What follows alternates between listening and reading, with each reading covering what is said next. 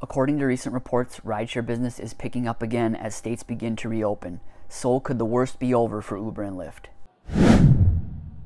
So Lyft just reported that overall rides in May increased 26% versus April, and rideshare rides increased week over week for 7 consecutive weeks. They also said specifically rideshare rides for May over April are up 73% in Denver, 42% in New York City, and 40% in Seattle. However, Lyft does acknowledge that rides are down 70% compared to a year ago. So rides are up April versus May this year, but they're down a whopping 70% compared to last year. And recently, Uber's CEO also noted a gradual increase in trip requests throughout May. Most notably, he revealed that Hong Kong has already recovered over 80% since its pandemic-driven lows. So if we see this is happening in Hong Kong as they're beginning to open back up fully, we could see the same happening in the United States as we begin to open back up. So overall, and this can kind of be expected as these states open back up, the rideshare business is beginning to grow. There is business out there. And we surveyed those drivers that are still driving in early May, and more than half of them said earnings were either normal or higher than pre-pandemic times. So how could earnings be the same or higher?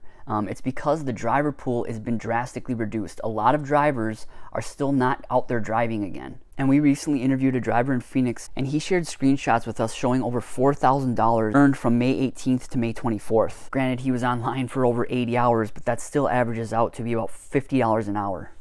So for those of you that are still not driving but are contemplating getting back out there, this is good news.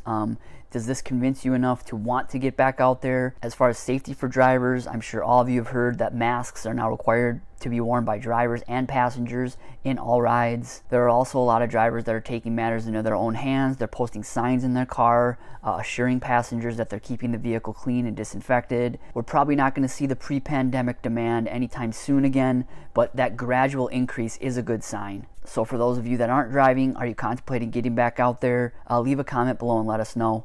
Thanks again for watching. Please like, comment, or subscribe, and drive safe. Thanks.